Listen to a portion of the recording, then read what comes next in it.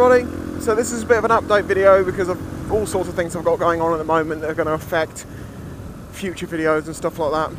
The number one thing I want to say is thank you to everyone who went over to Spicy's Hidden Worlds, you know, the new wildlife channel. I'll give you a link in the description again. I've got 1,000 subscribers, or just over 1,000 subscribers on that channel now, which is awesome considering most of them were there before the first video went up. Oh yes, of course, the first video, it's up. People seem to like it, I'm really glad about that, and they want me to make more videos, and of course I will, but I can't produce videos for that channel as quickly as I do for this channel, because like now I'm just quickly doing this before I have to go off to work. With that channel I have to possibly go out on multiple days. It also involves having to have good weather and the time to edit them, because they take longer to edit and shit like that. So yeah, it's a much slower process. So I will be making as many channels as I can, as many videos as I can for that channel, but they take longer to produce. Now as for the motovlogging side, I felt like I've been really behind with videos, like not uploading very many. But then I look back on my uploads and it's like, actually, it's not all that bad. I'm still getting quite a few videos up. The reason for that is my work rota changed. Where I had extra time before that I could make videos, I don't have that so much anymore. Although things are going to have to change, obviously with my foot. I can't be stood on my feet as much as they want me to be. It's just going to have to change. But I can't be signed off at the same time. I don't want to be. Well, I could be, but I don't want to be because I can't afford to survive on statutory sick pay. Oh yeah, in the video about my foot, I'd said, you know, not getting company sick pay was going to be a problem. And people said, oh, well, you know, you can just, you get statutory sick pay, you know. And it's like, yeah, well, I do, but that's not really the same as my normal working wage. Yeah, it'll be fine. I can get by on it, as in I can pay my bills, but it will be a fucking lean time. But then I suppose I won't be riding so much, so maybe I will get through it, but... Well, riding so much, I won't be riding fucking at all for a couple of months, or a month at least. Fuckers. Let's go over there.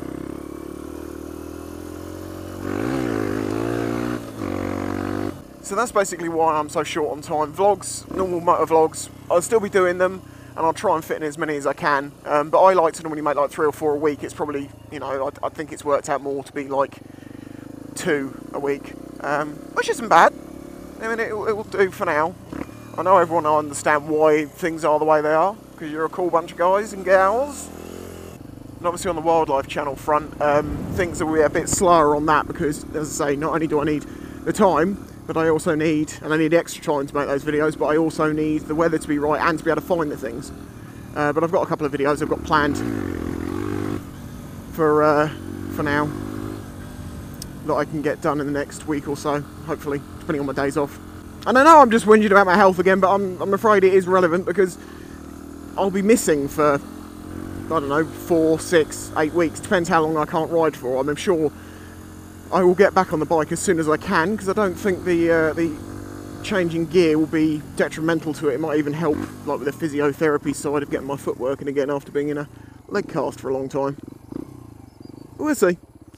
Anyway, so I think that covers everything. Oh no, one more thing.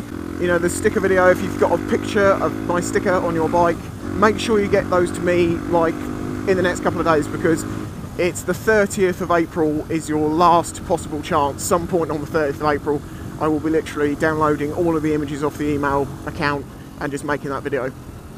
So that'll be something to look forward to, should be quite cool. I haven't signed into that account since about 3 days after I posted the first video about putting it up. So I don't exactly know how many I've been sent. I don't know what I've been sent. If you sent me a message waiting for a reply, I'm sorry, I haven't signed into it, so I can't say.